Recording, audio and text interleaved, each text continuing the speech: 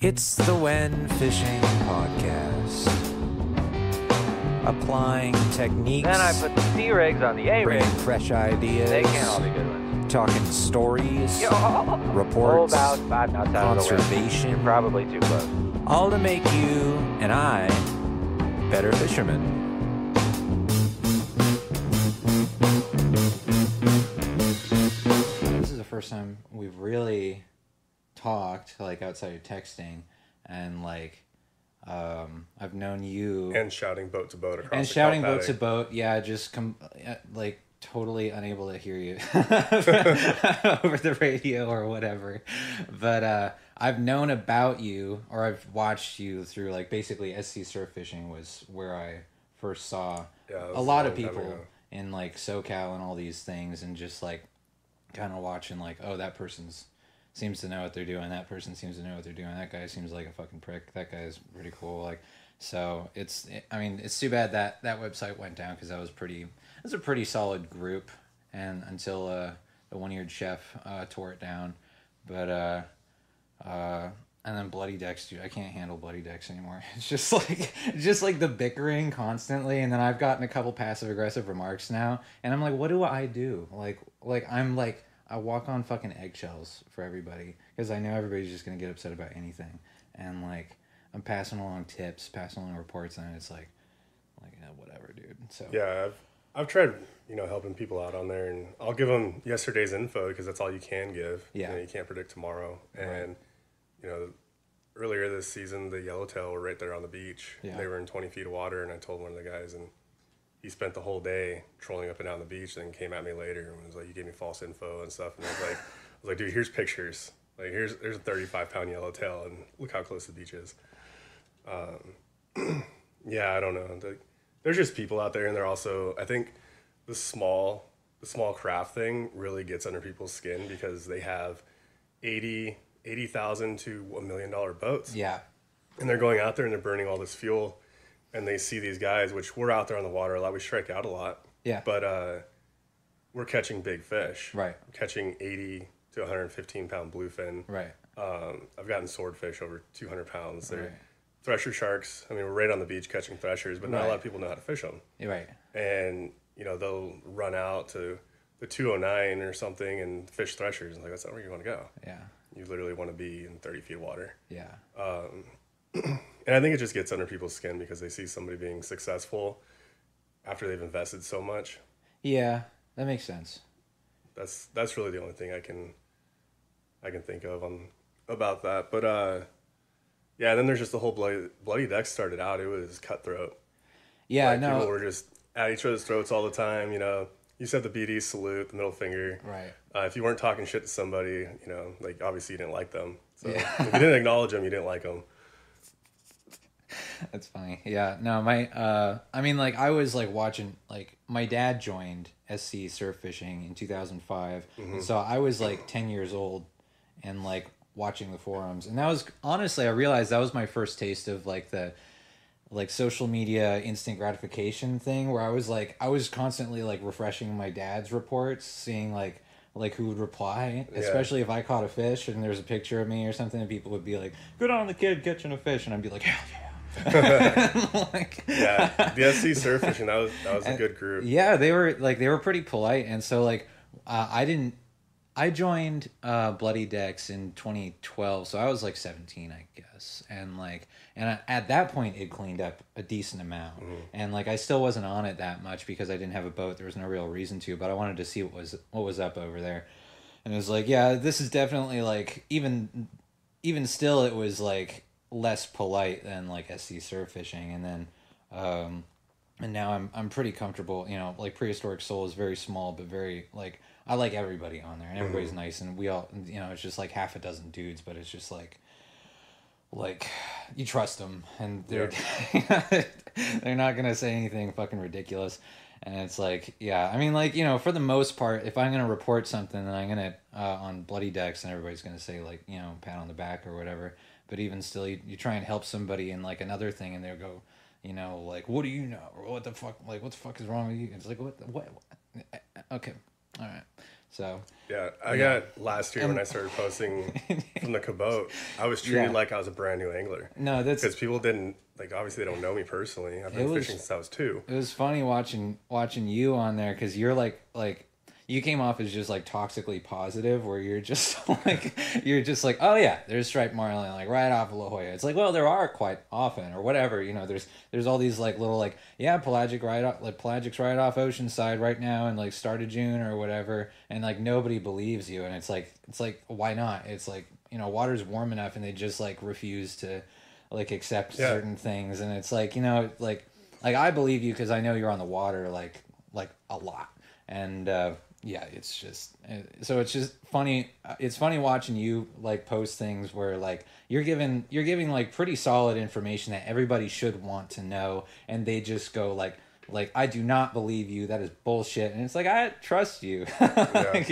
I you know what? remember Like, that. I was off La Jolla, and it was, I think it was June. It was right after the bluefin fiasco, so it was actually early July. Yeah. And I was trolling up and down from Oceanside down to La Jolla, and I cut out, and I hit the canyon there in La Jolla, and I cut out towards 178, just to check out that water out there, and I saw, you know, massive amount of mahi. They were all chickens. They were like 3 to 5 pounds, but they were foaming like tuna. Yeah. So I, you know, gunned it over there, and there's birds diving and stuff, and it was mahi everywhere. Probably like 500 mahi in just this one little, you know, spot of water. And the way they moved was incredible. Like, if you didn't know any better, you'd think it was a whale head coming out of the water, because they were all piling on top of each other, chasing the tiny microbait. Right. And then they would disperse, and you could see like it was a big school of mahi. Yeah. And then on the outside of those, there was a striped marlin. Yeah. And it was chasing the mahi. Right. So yeah, I got, you know, later on in the week, I was on Bloody Decks, and I told them, yeah, mahi had been spotted. Then I think there was one caught on a Mad Mac off of Oceanside that week. Yeah. And then they started talking about the striped marlin. So I chimed in on that. And I was like, there's striped marlin right off of La Jolla. Right. And then the backlash started. You know, they're not here. You know, they come later in the season. They're not here till August, September. That's when all the pros go out and chase them. I'm like, no, they're right there. Yeah. They're chasing the mahi. And then, you know, a month later, the mahi were too big for the striped marlin to eat. Yeah. Yeah. Yeah, dude. And what's his face? The dude with the goddamn, like, he's got like the 7 boats around the world, and like that was Bad funny company. when he was like you were like, yeah, man, I saw like, you know, a sword and a stripey, like, you know, in like close enough to each other or whatever, and he's like, you can't see that, like, I've seen more than anybody, I've caught more than anybody. And yeah, he found 2 surface swords down somewhere off South America, and it was like the first time ever recorded, first time seen by people, and I'm like, no, that's not true. Yeah. Just because, you know, you're a millionaire and you're popular, putting it out there doesn't mean it's the first time that's ever happened. Like, last year was incredible. I saw 6 or 7 swordfish on the surface, not even looking for them, just cruising. Yeah. You know, because we cruise around those boats at 12 to 15 miles an hour, if that, and just along that ledge, along the continental shelf, launch out Oceanside, head south, zigzag. We came across 6 or 7 swordfish just fitting on the surface. The big one was massive. It was probably as thick as our boats. Yeah. And never seen a fish that looked like that. Just, you know, a barrel. Looks like 2 barrels put together with a fin and a bill. Yeah. Super incredible. Yeah. You know, then my buddy Dale, I don't know if you've met him, Dale Edmonds. He's pretty low key on social media, and he doesn't post on any of the forums, but he's probably one of the better fishermen here in Southern California. Just doesn't put himself out there. Yeah. He was out there, and he saw 2 striped marlin working a little bait ball like right next to each other. Yeah. And then sent us the video, and I was like, did you go after him? He's like, no, I just watched. But yeah, Southern California is incredible. A lot more fish and pelagics here than I would ever have thought, because growing up, you had to get on a boat. Well, in my earlier years, up until I was like 15, 16, it was all albacore. Right. And you get on a 3/4 day boat and go catch albacore, and like yellowfin were mixed in, and a bluefin was just the anomaly. Right. And there were just as many big eyes bluefin at that point, right? Like they're. I'm like not sure about Big Eye. I know that like I used to scan Sport Fishing Report a lot, and I remember seeing like just like a spackling of Big Eye like in the early 2000s where like we never see them now. I think we might have seen like one in the past year or something like that. And like at least if you scan like there historically, it's like you'll see them now, I guess as often as you'd see an albacore now out here or something like that. Where it's like oh, there's one this year, and like the bluefin seemed like it was kind of like that at that point. Yeah. So the last, I want to say 6 years, ever since that really warm year, I think 2015, 2016, Right. I was in Japan at the time. I was living in Okinawa, and that's when I was really started following Bloody Decks, Yeah. which is weird because I didn't really follow Bloody Decks the entire time I lived out here. Yeah. And then I moved to Japan, and the big thing out there was marlin fishing. Yeah. And I was deckhanding for Salty Rods charters, and it'd be me and the captain, and the captain is Japanese, speaks a little bit of English, but he's usually in the wheelhouse, and he's driving the whole day. He'd come out and help unhook fish, if it got overwhelming, but we're out there trolling, and everybody wants to catch marlin, so I had to figure out how to catch marlin. And at the time, Bloody Decks had a billfish forum. Yeah. And it was just dedicated to billfish.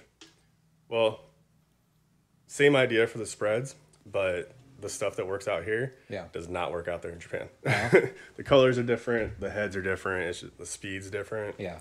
We were trolling a lot faster out there. Yeah. What's the speed here versus there? Well, I remember they were saying anywhere from 8 to 10 knots. For here? For here. I think even Hawaii and down in anywhere in Mexico where they target them, they were saying 8 to 10 knots was the average. And out there in Japan, we were cruising at 10 to 12 knots. Yeah. So longer heads that have a shorter slant to them. That way they track better. And you don't get a huge... If you have a fatter head with a flat face on it, it's just going to be too much pressure. They make a good wake and they make a good bubble trail. Yeah. But they also pop and jump, and it just... Sometimes the hook will come flying up and grab the leader. It becomes a mess. Yeah. So if you're cruising slow and you're actually targeting marlin, you can go 8 to 10, and those are fine. But when we're transiting from the harbor, they're 25, 30 miles offshore, we're putting out a marlin spread, and we're hoping we get a marlin, which worked out a lot. But yeah, that's when I started following Bloody Decks. And they were talking about having 75, 76, and up to 78 degree water. Yeah. And I remember reading that, and one of my first posts on there, I was like, you guys might want to start pulling some wahoo lures, because that's the temperature that we have out here, 78 to 80. Yeah. And sure enough, in like a week, they were posting wahoo. And I'm not saying they took my advice, but but it was there. Called it. Yeah. So that was super cool. And then, that sparked my interest for coming back to California, because I thought it was going to stay. I thought that was going to be the norm. Turns out it's not, and then we've been praying for wahoo ever since. Right. And that year they had snow and hail that stuck to Doheny. Yeah. And earlier this year, it snowed on Doheny Beach. That's right. So I was like, hey, is history going to repeat itself? Yeah. And a couple of guys on there were like, no, you're fucking dumb. Like, all right. Yeah, it didn't get quite as warm this year, but I'm kind of glad that the mahi didn't do what they did last year. I was gapping like 100 of them a day for a minute as a deckhand, and it was like I just never wanted to see one after that. Even though like they used to be my favorite fish, and then I realized like after that they really don't deserve to be a favorite fish just because they're just like they look cool. They look cool, but then it's like they're kind of whores, and like they fuck like rabbits, and they're like really plentiful at least when they're around. It's like like it's I think you got to respect a fish that's harder to get. I mean, kind of like a bluefin. I now it's like I'm focusing. I think next year I'm gonna focus. I don't know. It's hard to say that, but like I was gonna say I want to focus on striped marlin, but it's like you get a couple shots a year, and so it's not like something you can really focus on, especially as like a small boater like who's staying coastal. Like if you're lucky, you're gonna run up on a couple, or if you spend enough time out there, you're gonna run up on a couple. But for the most part, like I know that there were a handful recorded like off of like around Newport Canyon in like late June or something like that, and I was like, okay, like this is going to be a good year, and I don't think I heard another peep about Marlin local. Well, they usually have the Marlin tournament. Yeah. And so IGFA, I believe, I don't really follow all their tournaments, but I believe they have the Marlin tournament and they had a tuna and the swordfish tournament. Yeah. But this year, they did like an all-in-one pelagics tournament, like the Marlin or the IGFA Open. Yeah. And I didn't really follow that because I was hoping that the swordfish one would come and I was going to enter the swordfish tournament. But they just didn't do it this year. So last year, I heard about the whole Marlin tournament and all the Marlin that came in and like hookups and stuff. And it seemed like they were fishing around from Avalon up to the north side of Catalina. Seems to be that area that they fish for them. But also, we have a really short window for the striped marlin. Yeah. At least I feel like, because I mean, we saw them in July. Everybody says it's like August, September that you usually fish them. But that short window, and if you're working every day, then you have to find a good weather window to go out. And then if the chlorophyll and the temp break is different on that day, then you're just absolutely screwed. Yeah. Yeah. So I feel like it'd be super hard in our smaller boats. Not completely impossible, but super difficult, especially with that small time window to get out there. Yeah. But yeah, definitely something I'd like to do. Something I'd like to see you do. Yeah. No, it's hanging over me now that at least I finally got the bluefin and the thresher. That was my main thing. Like once I saw, when you got your first one, I started thinking like maybe like literally within 24 hours of you catching it, I was thinking to myself, water temp is right. Like I looked at the conditions on like on Terrafin or whatever, and I was like, oh hell yeah, like me and Chris should buddy boat. And then like as soon as I think that, I go on Instagram to like tell you, and then there you are with like your first one that was like 115 or something like that. Yeah. And I was like, God damn it. Like you beat me to it. I mean, you let me in on the bite, and that was really cool seeing those for the first time, because like that was the first time I really went offshore, and I was like at least no, not entirely true, but first time going like for tuna. And so it was just like, getting out there. I wasn't seeing a lot of life, and the next thing I know, I see like what looks like dolphins, and it's like 150-pound bluefin like coming straight at me, and then like hook up to one, lose it because it was like stock treble, and then like a little bit later, like run up, like 5 minutes later, run up on another one, and then I look below the boat, and it's like crystal clear water, and there's like 150-pound class fish just going under like 20 feet under the boat, and I'm like, dude, like these things could just like, it just feels like a herd of cows literally that could just like bowl you over and just murder you without thinking about it. And I was just like, dude, this is like, this is Nat Geo shit. Like, I mean, like I wish I caught one, but like this alone is just amazing. And then struggled for another year and change to finally get one. But yeah, that shit's wild. And then that was a cool bite. Yeah, what's cool, our little boats, especially the cabots. I noticed with mine, not so much, that new Briz that I have. Yeah. The black one, it's got a 30 horsepower. It's got the new inline 3-cylinder power head. Yeah. It doesn't seem to be as stealthy around the bluefin, because I've ran into them a couple times, and they just, they run away. Yeah. But it's also super late in the season, which is on par with how they act. But the cabots with the small motors, it seems like either they're attracted to it, or they just don't care, because they will come right up to the boat. They'll foam. You can sit right in the middle of the foam, and they'll stay there, and you can literally reach out and touch them. So that I saw some videos that like you're like hooked up, and then they're just like they're bumping into the boat. It looks like you're in a river. Yeah. Like it's ridiculous.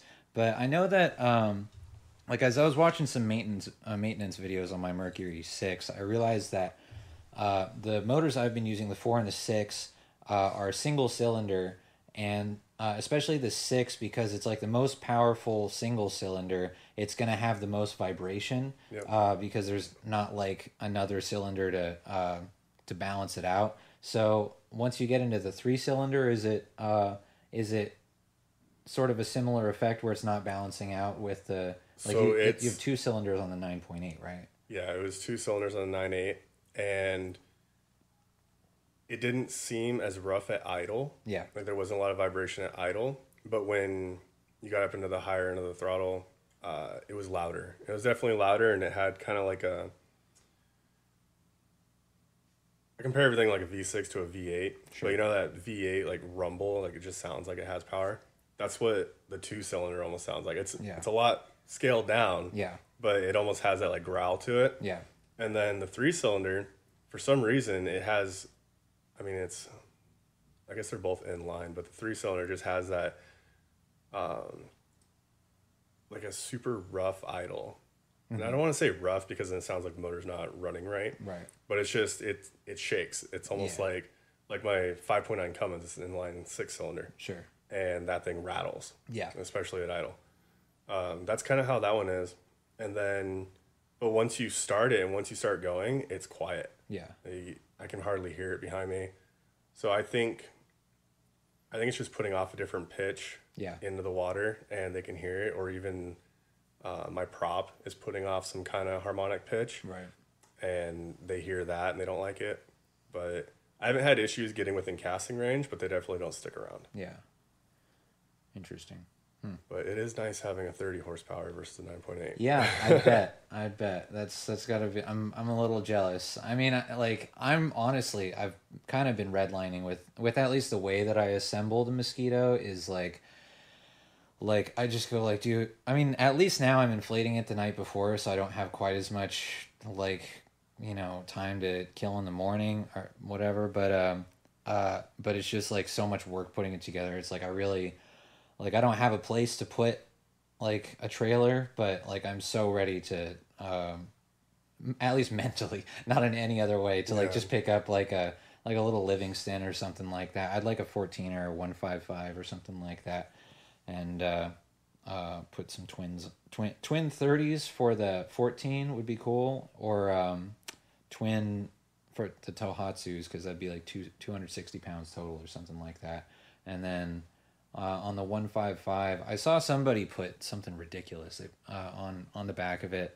Whatever it was heavier than 2 Honda 50s. So I was like, okay, I'm going to do 2 Honda 50s if I do a 155. But that's all that's a couple years out.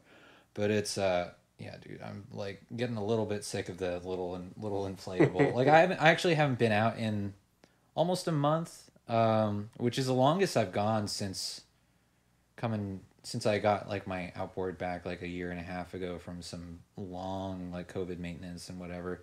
And I've got this like ridiculous car repair that I had to pay, so I just had to like cut all spending and like focus up. So I'm pretty much out of that, and I think I'm gonna go try and deep drop on Wednesday. We'll see if the weather continues to permit, but there's a pretty good weather window then. And but yeah, I'm a little bit. I'm like I want to go faster. Like I'm going like especially like so I wanted to ask like it looks so what I do when I'm putting the boat in the water is like I have it on like basically a kayak cart. I put like the kayak dolly underneath it, and then I throw the outboard on the transom, and then I wheel it into the water by hand. And then when I take it out of the water, I take the outboard off of the transom, walk it over to the car, throw it in the car, and then I grab the boat and like pull it out of the water so that like the outboard isn't like dragging onto the ramp. So like you use I know you can definitely lift more than I can, but like 65 pounds with the 6 horsepower kind of feels like my limit. I really don't want to like lift 90 pounds of outboard like that the way that you would have to like off the ramp in the water. Like I don't want to do that. So how would you do that like when you were taking the boat in and out of the water with the 9.8?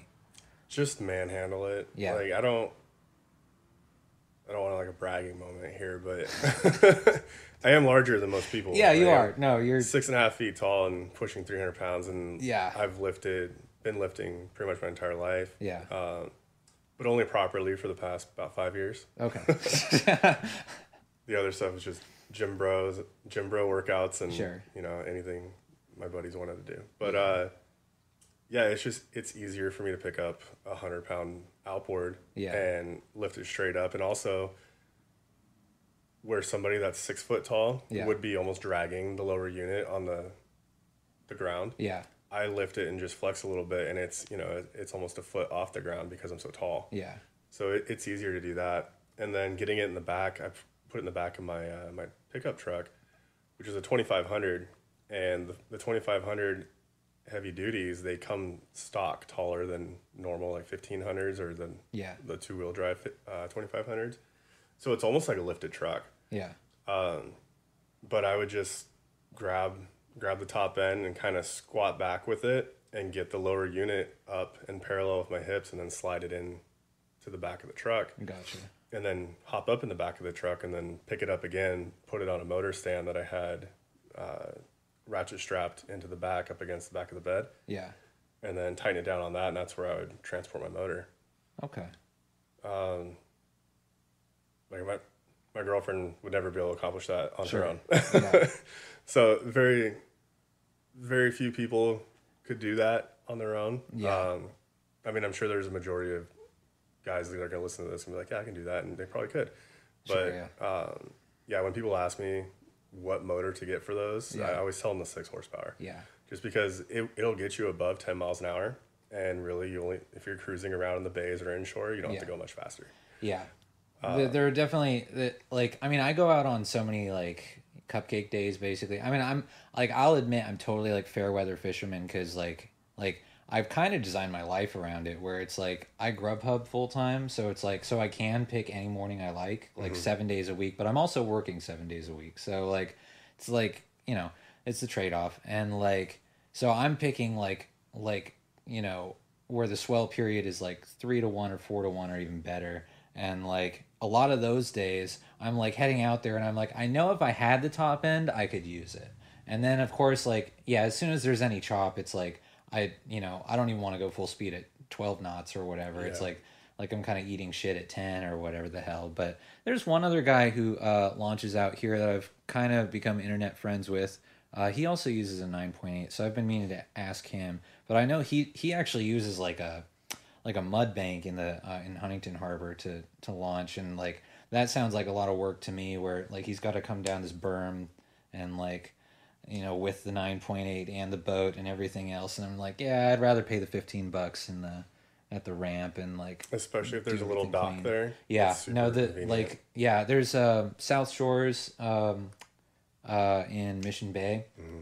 It's nice because it's free, but it is a little bit of a trick to drag the boat, like launch it, drag it, you know, without a ramp. Like there is the ramp, but you have to like it's like a bridge that's like way higher than the water for like 30, 50 feet. And so you can't just like walk it on a rope. I guess you could if you had a long enough rope. And I have like a 10-foot dock leash or something like that because I do what I do. But yeah, just like when I go over there, which has only been a few times, it's like, okay, well now I gotta like take it like, you know, take the outboard off in the bank and like get my feet wet and all this shit. And it's like, yeah, like too much work for me. So yeah. So I was curious. I mean, it was going to be my first question, but like, how did you, like, what was your first getting into fishing? Like, how did you get into it, and what was the environment that eventually got you like addicted to it? So my dad force fed me fishing. Yeah. When I was a baby, I came home because he had me on the pier all day with him. Nice. And half my face was sunburned. Yeah. I guess my mom was super mad about that. Mm-hmm. But yeah, like my dad was obsessed with fishing. That was his pastime, like the way that he relieved stress. So, and he was stationed down here on Pendleton. So I lived down here in Oceanside, or down in Oceanside, until I was 6. Mm-hmm. And then we moved up to Ranch Cucamonga in San Bernardino County. And from there we fished the lakes and stuff. Mm-hmm. But and we'd still come down and fish like Santa Monica Pier, Newport Pier. Newport Pier was one of our favorite places to go. But he had a boat, and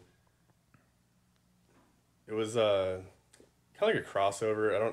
A bow rider, like a pleasure boat, like a river boat almost, inboard, outboard. And he made some rod holders for the back so we could troll. And his thing was going out and trolling for shark, and we'd catch makos and blue sharks and stuff. And first shark I caught was a 5-foot mako on a Penn 6-aught, and just had it in the rod holder and reeled it in. You know, 6-aughts are already in low gear. Yeah. And so I sat on the side of the boat there and just reeled it in. He gaffed it, and you know, I caught a mako. I was like I was on cloud nine. I was like 5 years old. Yeah. So, you know, that memory's always stuck with me. And then we were landlocked for a little bit. Not really landlocked, but hour and a half from the beach. You don't just it's a trip. pick up and go. Yeah.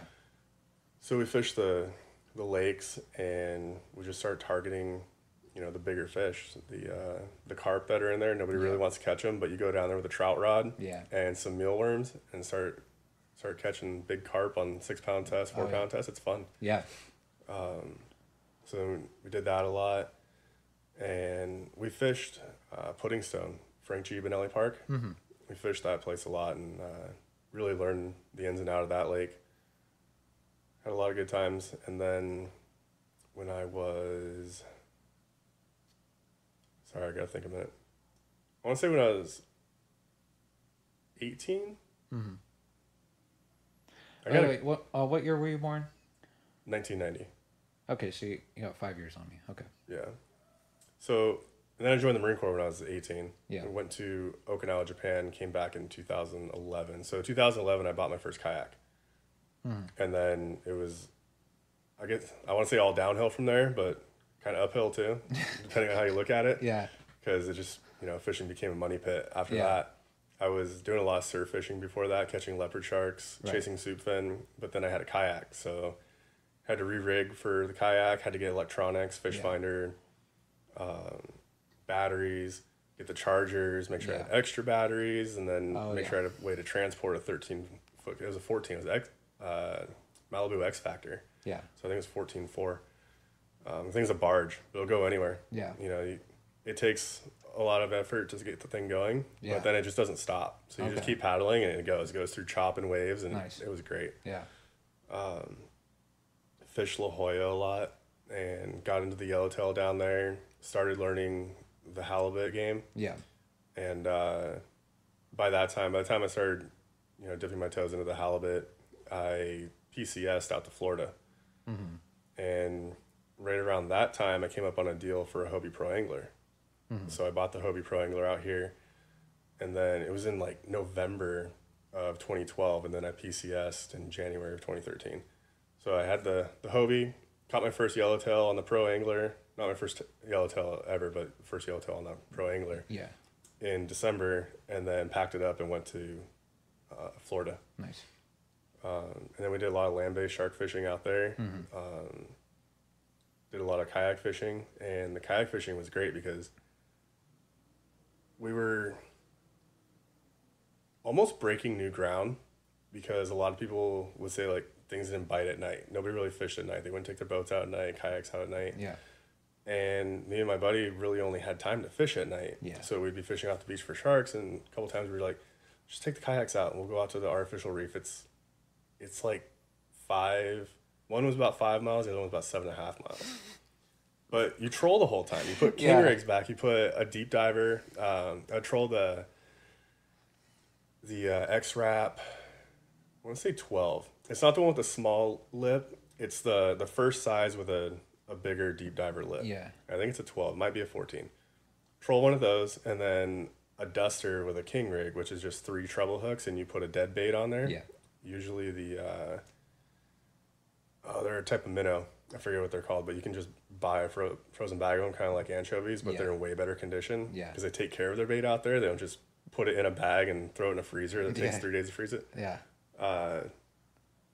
So we'd get those, or catch some hard heads or blue runners, which they look like little giant trevally. Right. Or I fished a little bit in Corpus Christi, so I know both of those. Yeah. Catch those in the 8 to 10 inch range, and then you put those out behind you, and you're doing kayak speed. You're doing like 2.5 miles an hour. Yeah. So it takes 3 hours to get out there. But we started catching fish at midnight. Yeah. You know, we're coming back or going out at midnight, depending if we were going to go out and fish till morning, or we launched at sunset and we're coming back.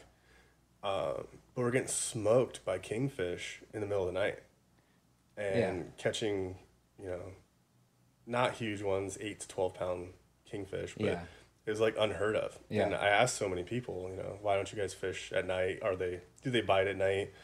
A couple of guys were like, oh, I heard they do, or something like that. You know, stories, and then they do. I went on a twilight out of Corpus Christi, and I know we were drifting for like kings and stuff like that. Like it was very much like wire leaders, and over there it was they were using a lot of like dead ribbon fish, I want to say, and so I guess at least they knew about it over there. But that was also a fucking horrible night of fishing. It was like a new moon or a full moon or some bullshit, and the deckhand was like, "Oh, this is gonna suck," and it's like, but anyways, go on. So the night fishing out there, we'd go out to the artificial reefs and catch snapper and amberjack. Yeah. And we didn't really get sharked at night, which was weird. That is weird. And then during the day, we'd go out there and pull up half an amberjack because it got sharked. Yeah. But fishing at night, it was like the sharks didn't really chase those fish that are being harassed and hooked and stuff. So that was nice. I thought we were going to have a lot more run-ins with sharks at night, which I think the only one I can really remember was a small tiger shark, like 4 or 5 foot. Yeah. It came up and just circled around the kayaks and then left. Yeah. And that was it. So, in SoCal, we have like the predictable afternoon winds and maybe a little bit of like a north morning wind. Mm-hmm. Like in what part of Florida were you in, and what kind of like wind patterns is it over there? So I was in Destin, Eglin Air Force Base, which is next to Destin, but we would always fish down by Pensacola. Yeah. Which was like a 40-minute drive. The winds, so we'd get the north winds in the fall, and they come right out of the north and they rip like 25 miles an hour. Yeah. And that's when everybody, they use kites off the beach and they use kites off the piers. Something that I've wanted to try out here, but it's just the winds are more or less predictable out here. Yeah. And it never seems to be like a perfect wind to fly a kite off a pier out here. Like maybe early morning. Yeah. But then it switches at like 10. Yeah. And then, you're done. But out there, the winds would blow pretty much all day. And you can get a kite up and either off the beach or the pier and then fish it just like we do out here with the kite and the breakaway, or use a little clothespin and then skip a small live bait or dead bait across surface and catch kings and cobia and stuff like that. Jack crevalle. Yeah. So that's a really interesting way of fishing that they do out there. There's a few guys that did it often. Yeah. I don't really hear about it too much anymore. Yeah. But the winds, and then during the summer, they were super predictable too. It seemed like the wind would come out of the southwest. So when we went out to the artificial reefs and we came in the evenings, the wind would be at our back. Nice. And it's kind of like here. Like you can go out in the morning and it's super calm. Yeah. Then that wind picks up, or you're going with the wind out and it's super smooth. And then even though the swell and the chop picks up, you're coming in with it, so it's not as bad. Okay. I was curious. Like when you said going out 5 to 7 miles at night in a kayak, I'm like I guess I was originally thinking like Miami and stuff like that, and I know that they can be a little bit more. The wind is pretty I wouldn't say unpredictable, but it changes a lot like over there. So I was curious if it's not like the East Coast or South Florida where it's unpredictable and there's giant waves. There was more glass days on the Gulf than there was when there was a ripple on the water. Right.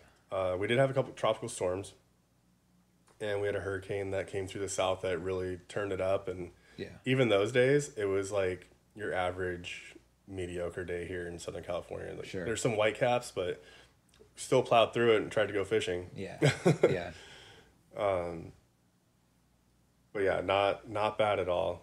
I guess when you get out towards the rigs and you get out way out there in the Gulf, it's more unpredictable. But within 10 miles of the shoreline, like we could go anywhere. Yeah. Super fun out there. Yeah. Oh, that sounds nice.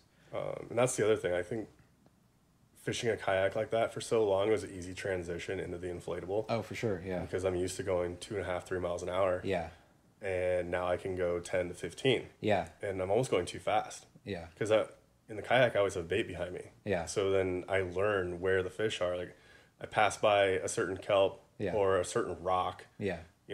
And I learn that there's fish that congregate around there by having a bait out behind me. Here, or with having that inflatable, I'm going too fast. I'm not always pulling a bait, so I'm passing up fish. I know I am. and they could be 100 yards out of the harbor. Right. So that's a downfall, and I think we're both experienced that where we just want to chase what we know is there, especially the tuna. Yeah. And the tuna and the pelagics and the yellowfin, because it seems like the yellowfin hung out further out this year. Yeah. Last year, I have video of them a mile off the pier, and they were, right there at the drop-off transition from 90 to 300 feet of water. And wow. There's yellowfin jumping, and there's the pier in the background. And this year, I didn't really see that. I saw deep dropping lately. There's still some coastal bluefin. Yeah. But like I said, they run as soon as you get near them. So they're still around. But the yellowfin, like you see them out the 43 and hear about the 302. And it's like, I want to get out there. I want to get out there fast, get in that zone because I can see the temp break and the chloro break and just start in that zone. Yeah. But then I'm limited to 15 to 20 miles an hour. So it's going to take me 2 hours to get there. Yeah. No, that's been a big challenge with it where it's you really got to get to know your intercoastal stuff with these boats where like you can work it so effectively inside of like 15 miles, but then you start to get further out and you're spending a lot of time to get out there for very little a lot of times. So it's I mean, I saw some like when the yellowfin first showed up, I was able to at least like drop a tatty on their heads. I didn't get any, but it was saw them out of Dana Point. That was like the first week of July or something like that. But I never saw any more myself. But yeah, it did seem like they were out far. I'll say that. Yeah, because we usually have them at least into October. They'll be within earshot of the harbor, right? But they just weren't that I know of, and I'm out there a lot. Yeah. But the bluefin put on a show this year. Yeah. They stuck around. They stuck around good, and they showed up in numbers. We had it everywhere from 20-pound fish to 150-pound fish. Yeah. And they were all mixed in. Yeah. They were in their own little groups, but they were mixed in. You could go from Oceanside up to Dana Point. Yeah. And hit every size fish along the way. Yeah. And one day I lost 7. I remember that. Because I had 40-pound top shot on my Alua 93H. And I was like, I'm using the Daiwa Zakana lure, and it's decent. It's like 4 or 5 inches long, depending on the 100 or 130 gram. And, they bite down on that, and I'm thinking, it's not going to rub through. I'll be fine. I can get them in. And then, I'm on a fish for 10 minutes, and I'm like, this is an 80-plus pound fish. Yeah. And they bite through it. Yeah. It just comes loose. The one that I got, it was in the realm of 100 pounds, I'll say, and I had the Yozuri High Speed Vibe, which is like a 6-inch bait, and like I was using 100 or 125 pound leader, and it inhaled that thing. It was like a foot down its gullet, and like thankfully it was a pretty docile fish. Like it came at me, and then I had it like in the boat in like 5 minutes or something like that. But like when I saw how how big its mouth was and how much it inhaled it, I was like, oh dude, like yeah, if this were on for like 30 minutes or an hour, I would have lost it. Like it was that shit's nuts. But yeah, no, those things have some real teeth, and like I'm not fucking around. Like I'm probably even on my jig stick, I'm like throwing like 80-pound leader or something like that. And just hope for the reaction bite. Yeah, I was thinking of running wire. Yeah, I didn't catch a lot of fish on the troll. I haven't caught a bluefin on the troll on my inflatable. Yeah. I got about a 160. Me and my buddy took out a Slay Day boat. That's right. Earlier this year. And it was a charter that one of my buddies, who I know pretty well, and 2 of his buddies had gone in on, and my buddy had to back out. Yeah. So I was going to fill his spot and then go with these guys and basically drive the boat and try to find fish that day. And then that morning, the other guy had an accident. He went through the exit only of a parking lot and got his tire slashed. So. Oh my god! Oh my god! So he ended up having to bail last minute. So it was me and Mike and my son, and we went out there and we started up in Huntington, and I think it was Huntington. Started up there in Huntington and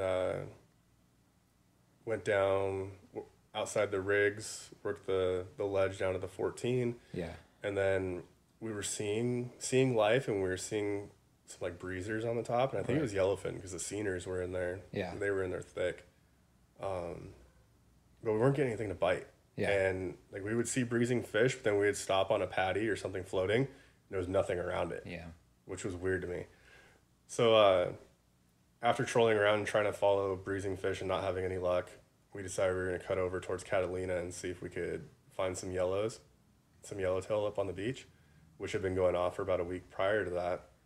And on our way over, we got to the 277, and we're in line with this other boat, and we're just cruising. Both of us are looking for fish, you can tell. And then up in the distance, probably like 500 yards, there's a foamer. Yeah. And I can tell what they saw because they started speeding up. But then as they're speeding up, a foamer blew up like 100 yards off their bow. Oh, man. So they stopped. And I was like, well, that's their fish. I'm going to go to these ones. Yeah.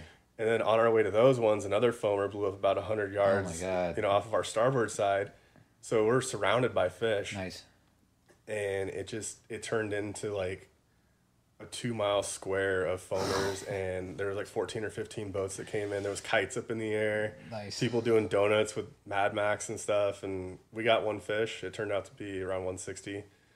And we dipped out. Yeah. Like, there were so many people. By the time we got our fish, there was so many people in there just crisscrossing. It wasn't worth it. Yeah. Tried to get a good line on a couple of foamers to pull the Mad Maxes.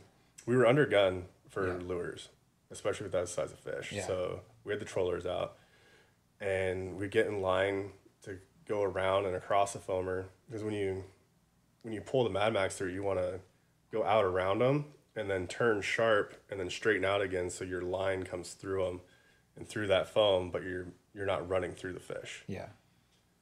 We try to do that, and then get like a half circle on them, and there's another boat cutting through the foamer, or there's a kite. Right. That you're gonna run over, and it's like it's time to go. Unfortunately, that could have been my only day of getting 2 tuna, but it wasn't. Yeah, no, it's fucking hectic once you get out there with that kind of stuff. But yeah, no, you had a pretty good year this year, and then you just got your second sword from an inflatable, correct? Mm-hmm.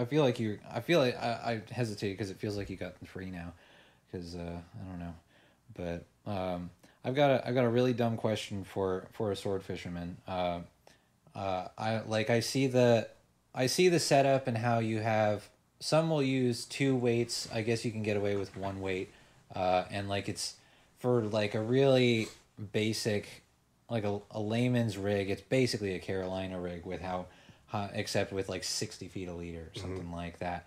I'm curious, like, why wouldn't basically like a dropper loop drop shot like style of like straight in line with the sinker on the end work? Are you worried about that weight working the hook free during the fight, or like the fish not approaching the bait to begin with because of the line? I'm just following the lead of people that have been doing this for 30 years. Yeah. They figured it out on the East Coast, and it transitioned over here. Yeah. I think the dropper loop style, or like you can do a double dropper for bottom fishing. I think something like that, because people have caught swordfish doing that. They've dropped down in 1,200 feet of water in the Gulf and on the East Coast, and they hook a swordfish. So it would work. Yeah. But that long leader, the presentation, and I use 75 to 100 foot. Yeah. Well, first of all, when you drop it, you don't want your bait to spin, and you rig it so it doesn't spin. But if it does spin and it's dropping straight down, it's going to wrap up on the leader or your main line. So having that long leader, your bait is 100 feet, 75 to 100 feet away from the weight, and then you drive the boat forward as you're letting line out. So it basically becomes a V in the water rather than an L, if that makes sense. So you don't have your line you're straight maintaining down. like a kind of a right angle with the angle facing the ground as it drops, so you don't they don't cross and meet and tangle. Yeah. And then also the lights. So